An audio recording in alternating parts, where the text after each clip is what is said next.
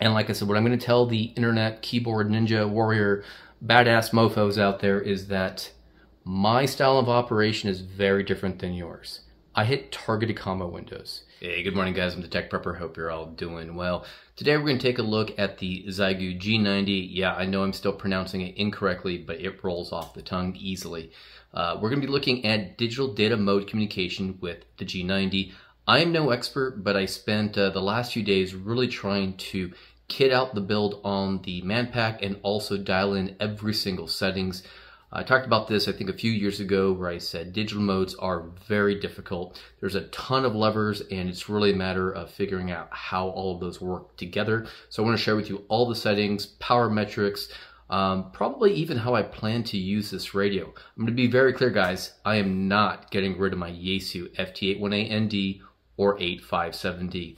This radio is serving a very different purpose. The radio you're going to see is actually not mine, but I did purchase two new G90s. I kept one for myself and I sent one off to my buddy Mike, who does support the content on this channel a lot.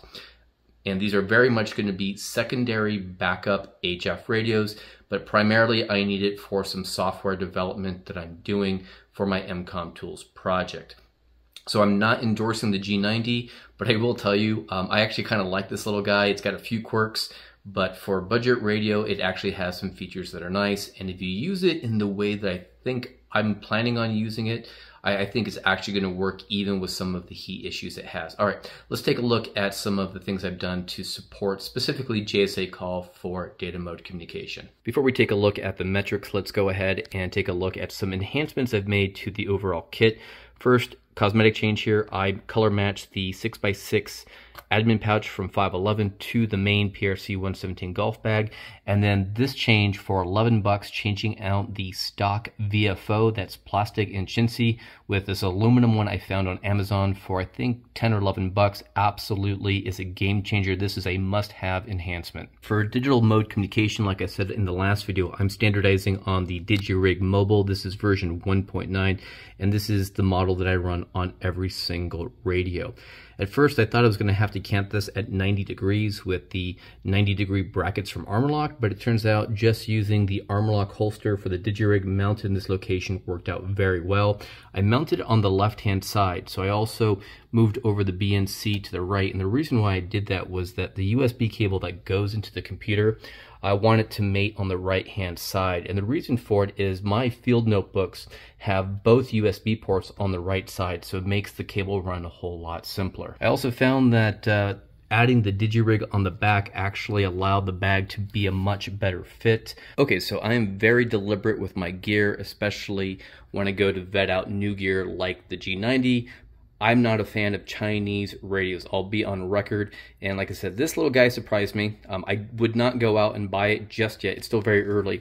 But I had some concerns about heat. So I decided to go and invest in an infrared sensor. So we'll take a look at that in a second. I also wanted to determine power consumption. And while the manual was a good starting point, having real-time data is essential using a good meter like the PowerWorks meter. And then I take a lot of notes. So let's start from the very beginning. So for digital data mode communication, we're going to cover a few areas. And for the guys on Buy Me a Coffee, I'm putting together a dope card. This is the magic sheet that has everything that I have to make this fully work in a very tuned fashion.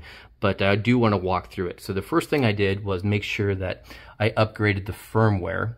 And what I'm about to show you will not work unless you upgrade the base unit and the head unit. I upgraded them to version 1.79er Bravo 03, and the manual states that you should have the same version, but then between the head unit and the main body, which you can't see here, that's not true, because then they further say in order to get some of the cat control support that you actually do need for JS8 call, you do need to upgrade just the head to version 1.80, and I did confirm that that is true. So this is what I'm running for the firmware. Now there are some nuances that I talked about on Instagram that I won't get into, so check that out on some issues I had with the firmware.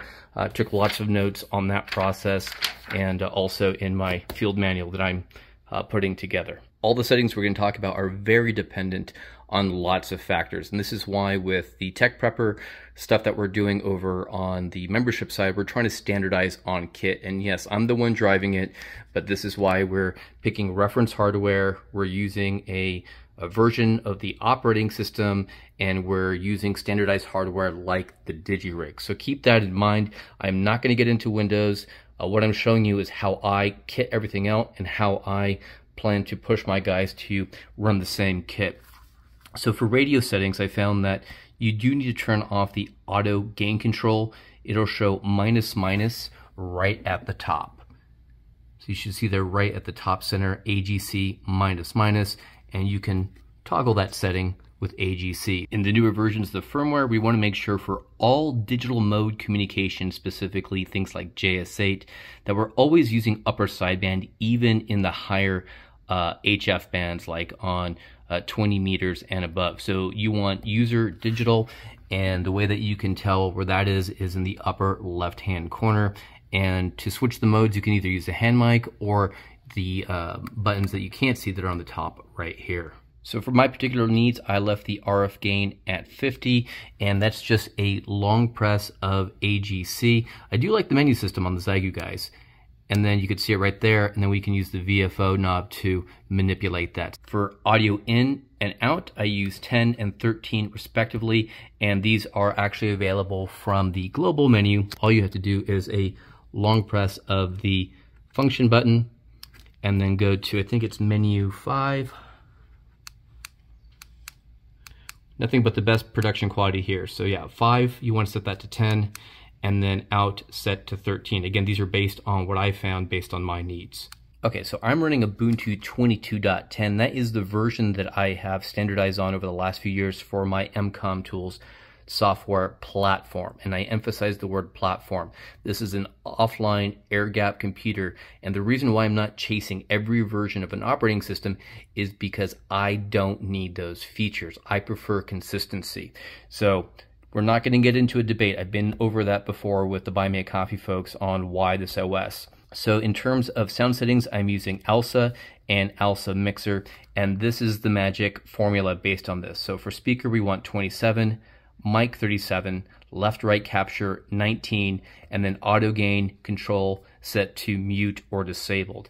And the cool thing about this is that when you manipulate the speaker, you control the TX output power, and when you manipulate the left-right capture, it will control the receive power. So here you can actually see we've got the dB set to about 60, nice and green where we want it. So I'll switch over to ALSA, and you can actually see here if I increase the left-right capture, we'll do 100, we should be red here on this meter. So a lot of people forget about the relationship between the input and the output and how that affects the transmit and receive. So we're going to back that down to 19. In my MCOM Tools software, for the plug-and-play support that I'm starting tomorrow, all of these settings, when you select the G90, will be set for you. This is why this has to be a platform, and MCOM Tools, the platform I'm developing for off-grid communication, is not a single application. It has to take over the entire thing. The user should only be responsible for having similar kit and for setting the radio per the dope card, and those will be put on something like this, these laminated field cards. Again, this is what I'm going to be working on for the members this month. Alright guys, I absolutely hate the internet. There's a lot of misinformation. I hear claims like you have to use FLRig for this to work with JS8. That is absolutely false. So I use a different technique because I like to run all of the software with plug and play in mind with the MCOM Tools platform, and I'm using Hamlib, specifically something called the Rig Control Daemon. And this is the magic incantation. So sudo rig cuddle d -m3088, that's the ID for the G90. -R is the device. My plug and play support, I actually detect when a DigiRig is plugged in, and I create a link. So I don't have to figure out which device number. I don't know why the community has not adopted this in any of the software. Again, this is part of the reason why I think a platform and a turnkey solution is required. Right now I'm running it manually, but in the other radios, when you plug it in, it spins that command for you up in behind the scenes. You don't even know it's happening. And then to trigger the PTT or push to talk, I'm using the RTS signal on the DigiRig, and then the baud rate is the -S argument set to 19200. I'm starting also to capture some heat. Let's go ahead and do this together in real time. All right, so this system has been up and running for 1 hour and roughly 5 minutes. I do have a infrared heat gun, and I find where the heat buildup is actually on the top of the base unit here, and actually impacts the head unit, which is nice. So at first I thought it was going to be hot in the back end. That is not the case. So the zipper compartment does nothing for us. So 92 degrees, not too bad. I'm going to go ahead and jot that down. Like I said, I love metrics. So the meter here also tells me total amp hours. So we're at 0.586 amp hours. So I went ahead and made a note of that right there. So basically half an amp is what we've used, and I'm using a 9 amp hour battery. So theoretically we can operate for about 18 times longer. I captured the time just now, that's 1305 UTC, and then the degrees of the head unit and the top of the main unit at 92 degrees Fahrenheit. Now the way that I'm also testing this, I'm running at 5 watts, have heartbeat acknowledgements turned off because this is a field radio, and then I'm heartbeating or transmitting every 60 minutes. So I need to share with you a very valuable lesson I found, and again, I did not do any research online. This is just my OCD going crazy. We're gonna go ahead and tune it, and I'm tuning it at the transmit level at the top of the power capabilities of this rig. So we're going to set that to 20 watts. Oh, come on here, man. 20 watts. And like I said, all of the settings we have here have been tuned for this in mind. We're going to hit tune, and we're transmitting right now. What you want to look for is ALC to be at 100 here.